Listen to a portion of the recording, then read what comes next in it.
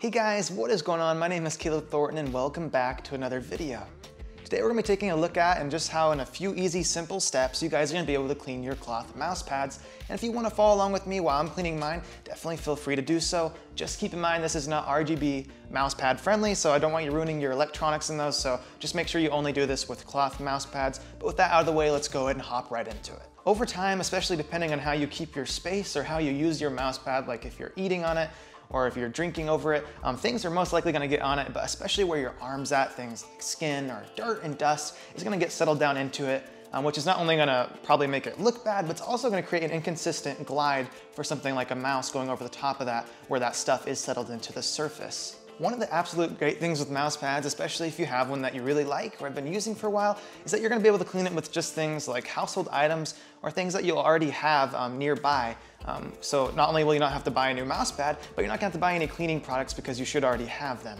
I will mention though that it's natural for a mouse pad just to wear out over time, so don't expect cleaning it to make it like it would be out of the box brand new. Here's what you guys are gonna need to go ahead and get your mouse pad clean, as well as what I'll be using today.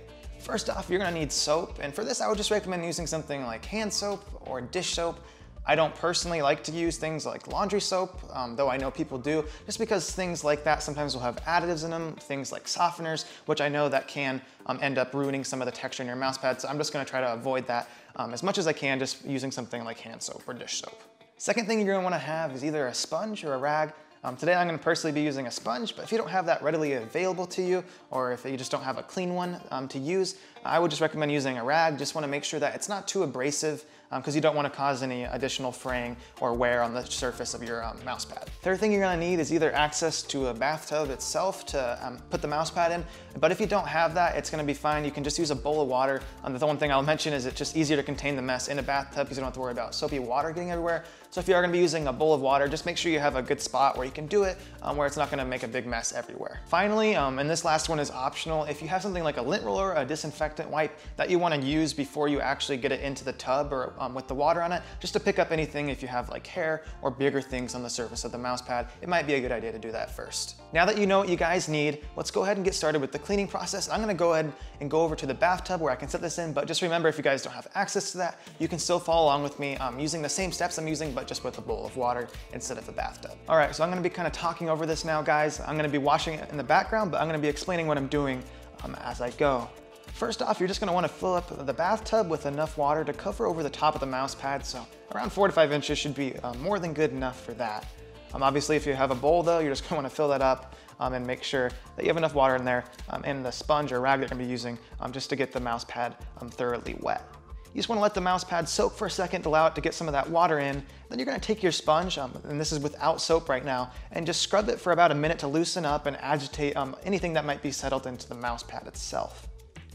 After that, you're gonna wanna go ahead, get some soap on your sponge, make sure that you have a decent amount so that it can actually work decently well. Then you're gonna wanna take that soft side of the sponge. Remember, don't use anything abrasive on it so you don't have to worry about fraying that material on top. And you're just gonna wanna scrub it for a couple minutes, really making sure that you scrub good any spots that are maybe stained or spots where you had things on top of it already and you know where they're at.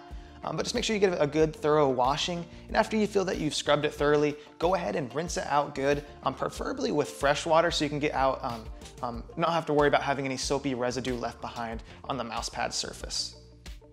After you feel good about how you cleaned it, you can either take a towel or something that it can dry on. Make sure you lay it out on a flat surface and then take your mouse pad, lay it on top of that flat surface as well. And you can even just take that towel, wrap it up around it, and kind of put some pressure down to soak up any of that extra water. Make sure you just dry it at room temperature, not outside, so you don't have to worry about the sun damaging the material or the rubber on the bottom of your mouse pad, as well as not having dirt or allergens that are just in the air settling into your freshly cleaned and wet mouse pad. While it's drying though, make sure you take a few more looks over it just to see if you did miss any of those stains or spots that you maybe had something on it while it's still damp, so that you're just able to take your sponge and do some touch-ups. So it really is just a matter of finding simple things that you already have in your home to clean your mouse pad. Just realize going into this that it's not always gonna come out with a perfect result, or it could even possibly cause damage to it if you're not doing it right. If after you're done, you have some fraying or maybe your stitching's coming up a little bit, it might just be time to invest in a new mouse pad altogether. If you guys found the video informative or helpful, definitely hit that like button and do consider subscribing for more content like this in the future. And as always, if you have any questions about the process or if you need help, leave it in the comments below and I'll try my best to answer it to the best of my ability at least. And I'll see you guys in the next one.